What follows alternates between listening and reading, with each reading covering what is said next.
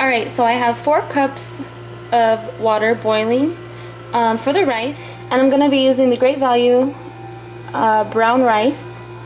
So we're just going to wait for that to come to a boil. In the meantime, start a skillet, and you're going to put on medium. I need new pans, as you could see. A medium-high heat, and you're going to take some olive oil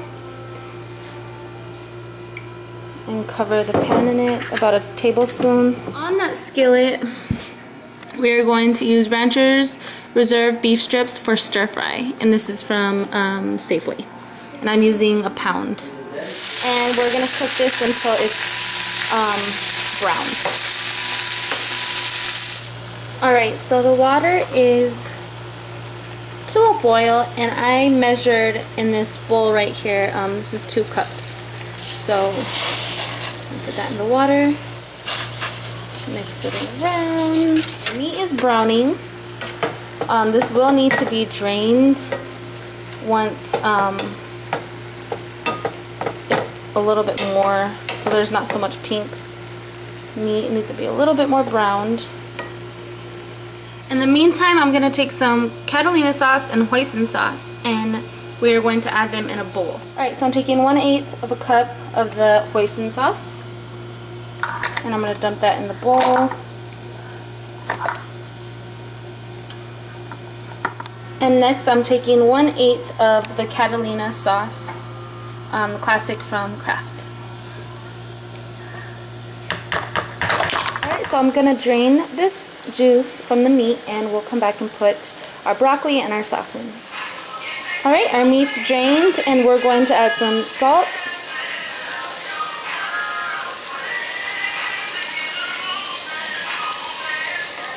and we're going to add a little bit of pepper.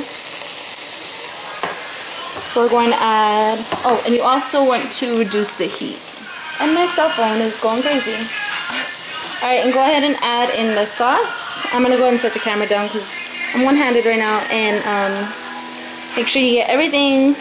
Next, we're going to add the broccoli, and I'm just using stems in the bag, petite broccoli florets. And I'm going to put 2 cups of frozen broccoli into our pan of meat. Alright, so here's our beef and broccoli. You're just going to top it off with a lid, and we're going to wait about 5 minutes until the broccoli is thoroughly cooked, and yeah, we'll be done. And then the rice, by the time this is cooked, the rice will be done. And yeah, after we're done, I'll come back and show you the finished result. Alright, so all I did was lay down a bed of rice at the bottom of the plate, and then I just put the beef and broccoli on top. You guys like my background music? Leave it to the kids.